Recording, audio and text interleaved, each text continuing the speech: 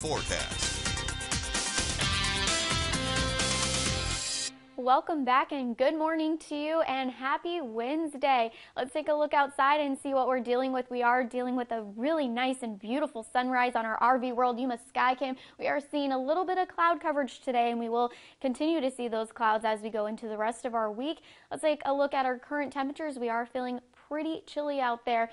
53 in Yuma, 50 in YPG, 49 in Imperial, and 48 in El Centro. So we are dealing with those chilly temperatures, and we will start to warm up in our afternoon. Now let's move over and see what we're dealing with our air quality index presented by Imperial County Air Pollution Control District. Looking pretty good for most parts of Imperial County. Unfortunately, Mexicali is dealing with unhealthy air quality conditions currently.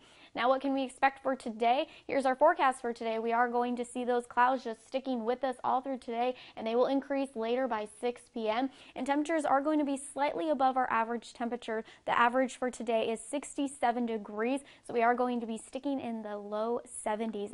And of course, by tomorrow, we will start to warm up a bit. We will see some upper 70s for tomorrow, and we will start to cool down as we go into our holiday season. So enjoy these warmer temperatures if this is the kind of temperatures you really do like around this time of year. And we live in Arizona, so we are used to these warmer temperatures.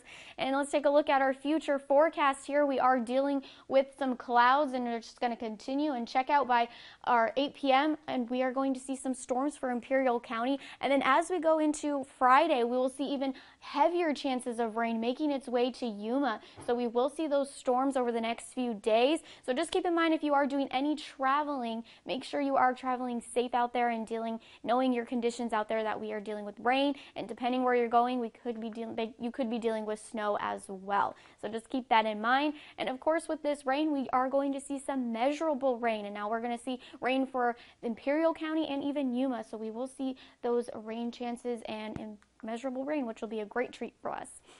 Now let's look at our 8-day forecast sponsored by Polar Cooling. We'll see those rain chances over the next few days, and then we will start to cool down just a little bit. So we'll get a little relief in those cooler temperatures by Christmas time, and then we'll remain pretty cool for our mornings and our nights. In Imperial County, those clouds are just going to stick with us even as we go into next week. But temperatures warm the next few days and then cool once again. Back to you, April and Cole.